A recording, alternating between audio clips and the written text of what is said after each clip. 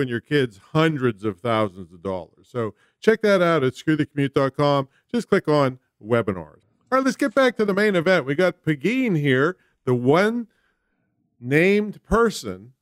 I had her last name in there, but I scratched it out because I didn't want to offend her. But don't. It's Pegine. And so, Pegine, what's a typical day look like for you now? And then how do you stay motivated? So a typical business day usually starts around 8 o'clock in the morning for me. Okay. Between 8 and where are you located now? Now I'm in Florida. You're still in Florida. Okay. Yeah. And so usually around 8 o'clock in the morning, I'm having a call with somebody, usually somebody that either I'm coaching or somebody that is in my realm where we support each other.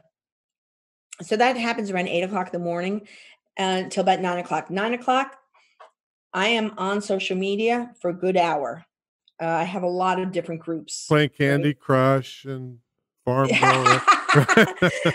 It's so funny. I've seen those things. I'm like, oh God, who has time to really? do that? I have never touched one of those things. I've heard about them, but yeah, it's like I just don't have the time. Not that I guess I had the time. I just don't.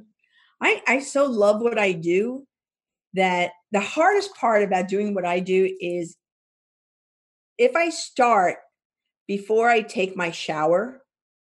You'll never take a shower. Really I bad get that. Thing. You'll stink the rest of the day. I've been there. I will. I'll be because nobody needs to see me. I'm just like into what I'm doing.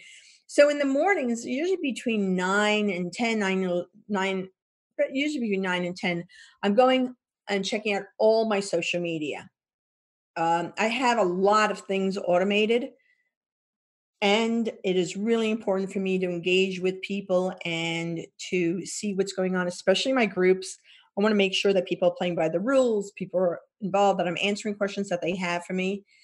And then